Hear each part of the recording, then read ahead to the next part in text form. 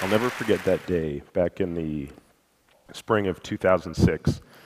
I was a surgical resident at the Johns Hopkins Hospital taking emergency call. I got paged by the ER around 2 in the morning to come and see a woman with a diabetic ulcer on her foot. I can still remember sort of that smell of rotting flesh as I pulled the curtain back to see her.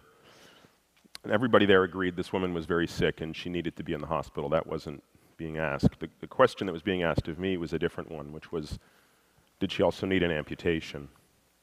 Now, looking back on that night, I'd love so desperately to believe that I treated that woman on that night with the same empathy and compassion I'd shown the 27-year-old newlywed who came to the ER 3 nights earlier with lower back pain that turned out to be advanced pancreatic cancer. In her case, I knew there was nothing I could do that was actually going to save her life. The cancer was too advanced. But I was committed to making sure that I could do anything possible to make her stay more comfortable. I brought her a warm blanket and a cup of coffee, brought some for her parents. But more importantly, you see, I passed no judgment on her, because obviously she had done nothing to bring this on herself.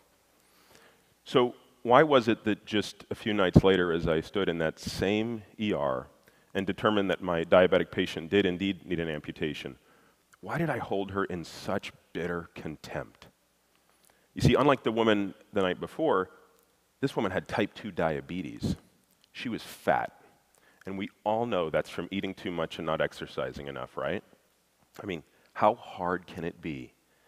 As I looked down at her in the bed, I thought to myself, if you just try caring even a little bit, you wouldn't be in this situation at this moment with some doctor you've never met about to amputate your foot. Why did I feel justified in judging her? I'd like to say I don't know, but I actually do. You see, in the hubris of my youth, I thought I had her all figured out. She ate too much, she got unlucky, she got diabetes, case closed. Ironically, at that time in my life, I was also doing cancer research, immune-based therapies for melanoma, to be specific. And in that world, I was actually taught to question everything, to challenge all assumptions and hold them to the highest possible scientific standards. Yet, when it came to a disease like diabetes that kills Americans 8 times more frequently than melanoma, I never once questioned the conventional wisdom. I actually just assumed the pathologic sequence of events was settled science. 3 years later, I found out how wrong I was. But this time, I was the patient. Despite exercising 3 or 4 hours every single day and following the food pyramid to the letter, I'd gained a lot of weight and developed something called Metabolic Syndrome. Some of you may have heard of this. I had become insulin resistant. You can think of insulin as this master hormone that controls what our body does with the foods we eat, whether we burn it or store it. This is called fuel partitioning in the lingo. Now, failure to produce enough insulin is incompatible with life, and insulin resistance, as its name suggests, is when your cells get increasingly resistant to the effect of insulin trying to do its job. Once you're insulin resistant, you're on your way to getting diabetes, which is what happens when your pancreas can't keep up with the resistance and make enough insulin.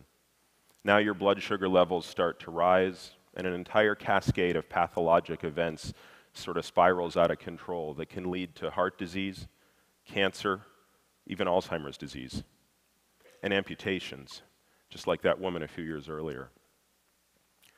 With that scare, I got busy changing my diet radically, adding and subtracting things most of you would find almost assuredly shocking.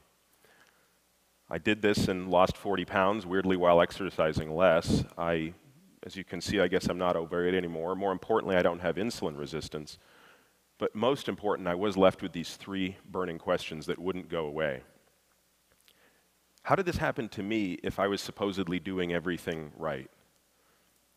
If the conventional wisdom about nutrition had failed me, was it possible it was failing someone else?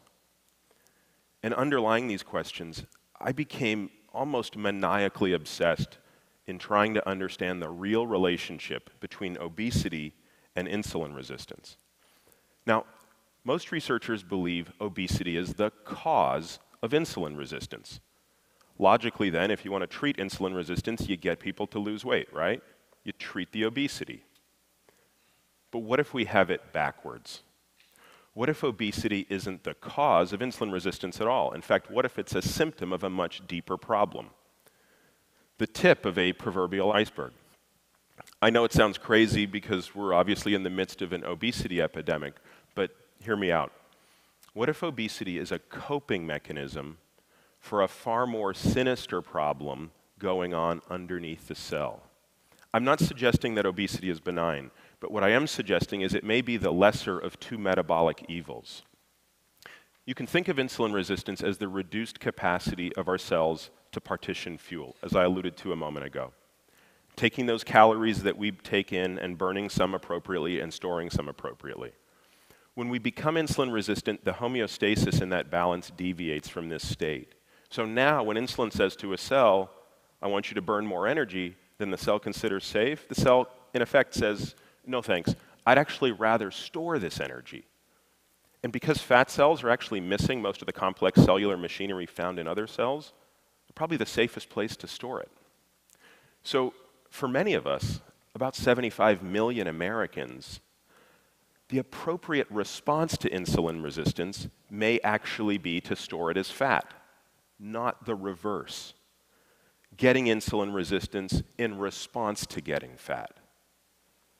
This is a really subtle distinction, but the implication could be profound. Consider the following analogy. Think of the bruise you get on your shin when you inadvertently bang your leg into the coffee table. Sure, the bruise hurts like hell and you almost certainly don't like the discolored look. But we all know the bruise per se is not the problem. In fact, it's the opposite. It's a healthy response to the trauma. All of those immune cells rushing to the site of the injury to salvage cellular debris and prevent the spread of infection to elsewhere in the body. Now, imagine we thought bruises were the problem, and we evolved a giant medical establishment and a culture around treating bruises. Masking creams, painkillers, you name it. All the while ignoring the fact that people are still banging their shins into coffee tables. How much better would we be if we treated the cause, telling people to pay attention when they walk through the living room, rather than the effect? Getting the cause and the effect right makes all the difference in the world. Getting it wrong, and the pharmaceutical industry can still do very well for its shareholders, but nothing improves for the people with bruised shins. Cause and effect. So what I'm suggesting is maybe we have the cause and effect wrong on obesity and insulin resistance. Maybe we should be asking ourselves, is it possible that insulin resistance causes weight gain and the diseases associated with obesity, at least in most people? What if being obese is just a metabolic response to something much more threatening, an underlying epidemic, the one we ought to be worried about? Let's look at some suggestive facts. We know that 30 million obese Americans in the United States don't have insulin resistance. And by the way, they don't appear to be at any greater risk of disease than lean people. Conversely, we know that 6 million lean people in the United States are insulin resistant. And by the way, they appear to be at even greater risk for those metabolic diseases I mentioned a moment ago than their obese counterparts. Now, I don't know why, but it might be because in their case, their cells haven't actually figured out the right thing to do with that excess energy. So if you can be obese and not have insulin resistance, and you can be lean and have it, this suggests that obesity may just be a proxy for what's going on. So what if we're fighting the wrong war? Fighting obesity rather than insulin resistance? Even worse, what if blaming the obese means we're blaming the victims? What if some of our fundamental ideas about obesity are just wrong? Personally, I can't afford the luxury of arrogance anymore, let alone the luxury of certainty. I have my own ideas about what could be at the heart of this, but I'm wide open to others. Now, my hypothesis, because everybody always asks me, is this. If you ask yourself, what's a cell trying to protect itself from when it becomes insulin resistant? The answer probably isn't too much food. It's more likely too much glucose, blood sugar. Now, we know that refined grains and starches elevate your blood sugar in the short run, and there's even reason to believe that sugar may lead to insulin resistance directly. So if you kind of put these physiological processes to work, I'd hypothesize that it might be our increased intake of refined grains, sugars, and starches that's driving this epidemic of obesity and insulin resistance, obesity and diabetes, but through insulin resistance, you see, and not necessarily through just overeating and underexercising. Now, when I lost my 40 pounds a few years ago, I did it simply by restricting those things, which admittedly suggests I have a bias based on my personal experience. But that doesn't mean my bias is wrong. And most important, all of this can be tested scientifically. But step one is accepting the possibility that our current beliefs about obesity, diabetes, and insulin resistance could be wrong and therefore must be tested. I'm betting my career on this. Today, I devote all of my time to working on this problem, and I'll go wherever the science takes me. I've decided that what I can't and won't do anymore is pretend I have the answers when I don't. I've been humbled enough by all I don't know. For the past year, I've been fortunate enough to work on this problem with the most amazing team of diabetes and obesity researchers in the country. And the best part is, just like Abraham Lincoln surrounded himself with a team of rivals, we've done the same thing. We've recruited a team of scientific rivals, the best and brightest, who all have different hypotheses for what's at the heart of this epidemic. Some think it's too many calories consumed, others think it's too much dietary fat, others think it's too many refined grains and starches.